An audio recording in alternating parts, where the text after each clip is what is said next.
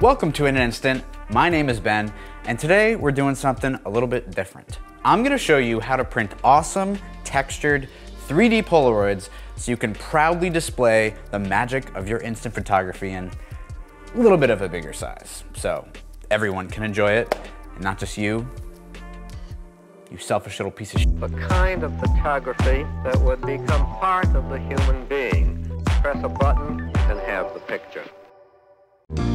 So when it comes to instant film, enlargements aren't exactly the first thing that comes to mind.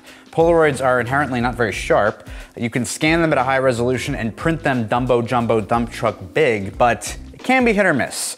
Polaroid actually heavily marketed their own enlargement service in film packs prior to 2008, and it's kind of hilarious. I mean, they treat it like you're going to be getting a high-res print of a 35mm negative, but like the US government claiming JFK was assassinated by only one shooter, that was a lie. Personally, I don't mind it. I think Polaroids look pretty neat blown up, like looking at a comically oversized champagne bottle or seeing a life-size Buzz Lightyear at Disney World and actually kind of being freaked out by his eyebrows, eyes, chin, and teeth, not to mention his copyrighted wagon.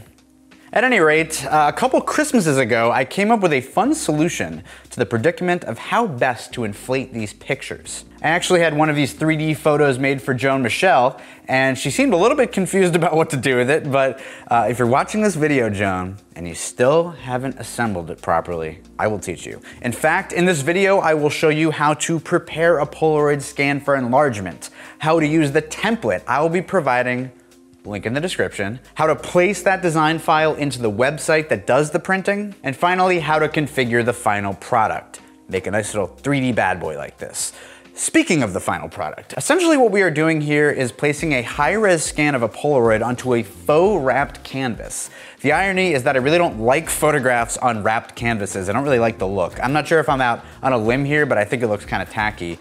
Drop a comment below if you hate my guts for saying that. But the reason this works for me is that we're only using the canvas to create a 3D effect that includes the Polaroid border. We're not using it for the canvassy nature of it. And the texture of the faux canvas sort of simulates the texture of a Polaroid frame, and overall that just works for me. I think they print beautifully, they're very light, so a small thumbtack can carry this on the wall, and they're relatively inexpensive. You can get a 12 by 14 inch 3D Polaroid made for like 12 to 24 bucks, depending on the sales available at the time, which I'll get to later. And a note here, these printed examples are of course round frame, and I will include a template for that, but I'm gonna walk you through the rest of the process using a traditional square Polaroid because it's a little bit more common. So now that you know what we're doing, let me take you through the steps of printing one of your own. The first thing you have to do is scan your Polaroid. For best practices on that, I have a whole video you can watch, but I would say scan your Polaroid on a flatbed scanner at about 600 DPI. Once you have your scan in Photoshop or whatever free editing software you have, you might want to sharpen it a little bit and boost the saturation. I find that in printing and enlarging, there can be a dullness that emerges from instant film. You know, it wasn't really intended for this purpose, and you can compensate for that by doing something like Smart Sharpen in Photoshop, boost the saturation a little bit, not going overboard. You're just trying to get the photo sort of back to the place that it looked when you were holding it in your hands. Now that you have this file, you can open up one of the templates, which are included, again, as downloads in the dang description.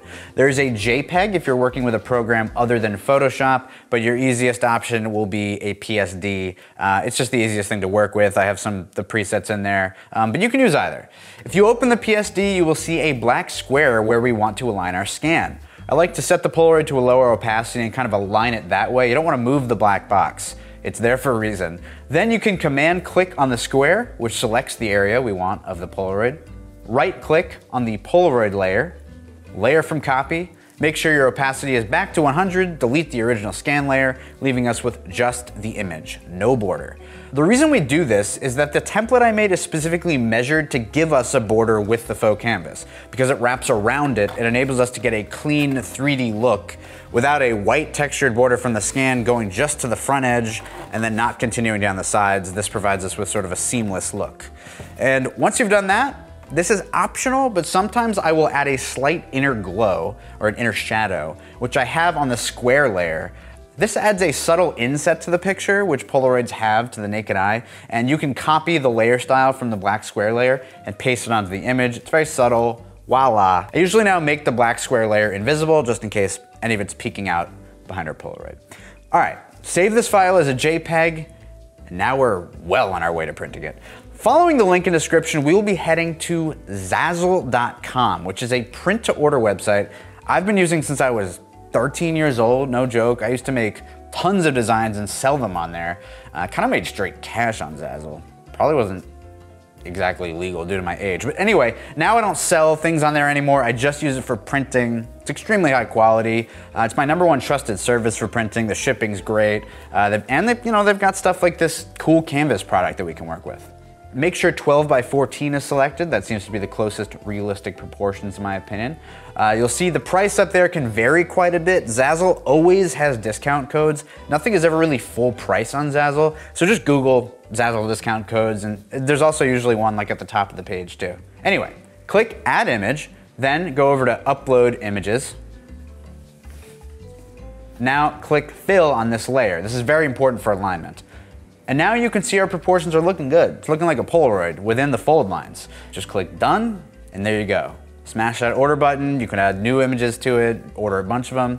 Once it arrives, it comes flat like this with a bunch of folds built into it. And I'm gonna build this one up right now. Hope I don't f this up. This is the only one that I have unbuilt.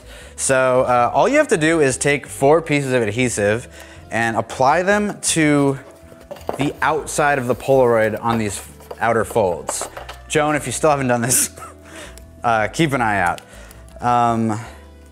Yeah, so it's very easy. You just basically are applying 4 pieces of adhesive and then folding it over. It's sort of a very economical design, and it's nice that they include the adhesives because you just want to get this stuff and set it up and proudly display your Polaroids as quickly as possible. Shipping from Zazzle is actually very reasonable. They'll get it to you quick.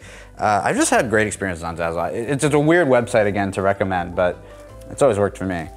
Okay, what the f? Okay, now that I've applied the adhesives to all 4 outer corners, all of these little side flaps, it's very simple. From here, you're just folding, hopefully you can see this. You're just folding this in. You're just folding everything sort of in, and this is all like preset. There's nothing you can really screw up here.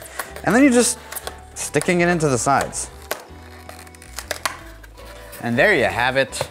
It's as simple as that. Now you have your very own 3D Polaroid print. It's pretty cool. I just really like these things. I'm gonna sort of keep ordering them for shots that I really dig and probably just put them all in a row. I mean, you can do some really cool displays with these. They're very large and just visually appealing. And that's what we're doing out here.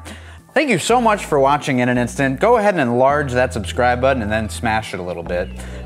Check out the Patreon. The Patreon is supporting the channel. I really appreciate everybody who's donated to the Patreon. There's a link in the description for that. A lot of links in the description today. And of course, stay tuned for more guides, shoots, breakdowns, reviews, and all things instant.